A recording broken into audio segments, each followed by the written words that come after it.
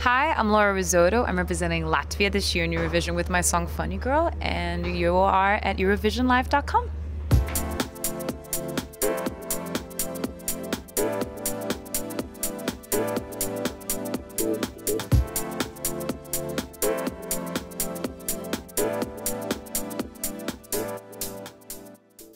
Hola, Laura. How are you? I'm good. How are you? Good.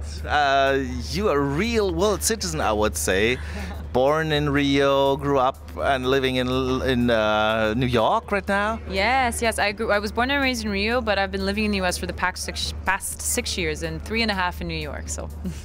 Crazy. And representing Latvia, that's a strange combination somehow. Yeah, well, I am a Latvian citizen as well. I'm Latvian on my father's side. My father is Latvian and Brazilian as well, and my grandma's side of the family is all from Latvia. So we're kind of a salad of a family. My mom's side is Brazilian. That's why. So what special connection do you have to the Eurovision Song Contest? I mean, I like the initiative that the contest has. I like that it values the different cultures that we have, really, you know, because of course that it's pop music, it's a pop music contest, really, but everyone has a different approach to it and they bring something cultural to it as well, and we're celebrating those differences. So I think that's why I like it so much. If you live in New York and this is the town of musicals, your song is called Funny Girl. It's a little bit like Barbra Streisand's Funny Girl, a little bit. I mean, the song really isn't. I knew about the movie, and I was like, Funny Girl. I haven't watched it yet, but I thought it was an interesting concept as well. But not related to the movie. Yeah, but what's the message of the song? Could you tell us a little bit? Well, the story of the song is a girl that falls in love with her best friend, and it's basically the friend zone song. That's the easiest way to really pin it down. And she can't tell him because she's afraid she'll get rejected, which happens very often. And then she keeps to herself, and then she's like, I can't take it anymore, I gotta tell him. But when she decides to do it, it was too late, and he had fallen for someone else. And she sees that happening. It's very painful. And my message with that song is just like, don't be afraid to embrace that vulnerability and to tell someone how you feel about them, because it's a wonderful thing when you like someone and you have feelings for them, to tell them. They should be so lucky to know that you feel that way. And especially like if you're a girl, I feel like girls sometimes are very afraid of taking initiative, and because of the stigma that you shouldn't do it. But you know what? You should embrace it. Yeah. Your song appears a little bit like the most sophisticated song this year. It's a quite adult or a mature song, I would say. Thank you. And you wrote everything by yourself. Yeah, thank you. And I produced it with Pablo San Martin. He's one of my best friends and an amazing producer. He's actually here in Eurovision, so I'm happy to have him here too.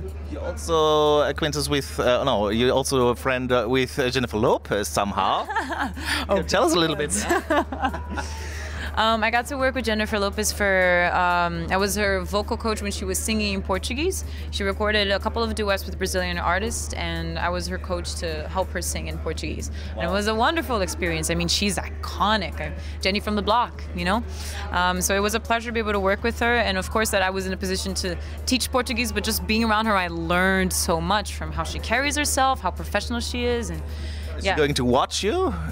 Yeah, I don't know. Fingers crossed. Hey, Jenny, what's up? That'd be amazing. I don't know. Yeah, cool. We'll see. So what are your expectations from this contest? Just to really absorb this entire experience, you know. It's a lot. It's a lot, because I've been going to all of the parties as well for the promotion in Madrid and Amsterdam and Tel Aviv and Riga. So I think I just want to, now we're here, just want to have fun on stage. And it's such a treat for us artists to be able to perform on this amazing stage with this incredible team. And I just want to have fun and make Latvia proud of my performance, really. Yeah, cool. Thank you so much, Laura Rizzotto. Very funny name as well. Risotto. It has a little bit like the dish. Yeah. It's not written as the food though. It's two Z's and two T's. But when you say it, yeah, whatever helps you remember, really. It's our favorite dish, of course, and our favorite song. Yeah. I actually had the best risotto of my life yesterday here in Portugal. It was vegan risotto with mushrooms. Oh, wow.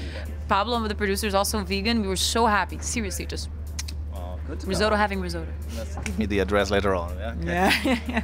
Thank you so much, Laura Rizzotto for Latvia this year. Yes, thank you. Danke schön.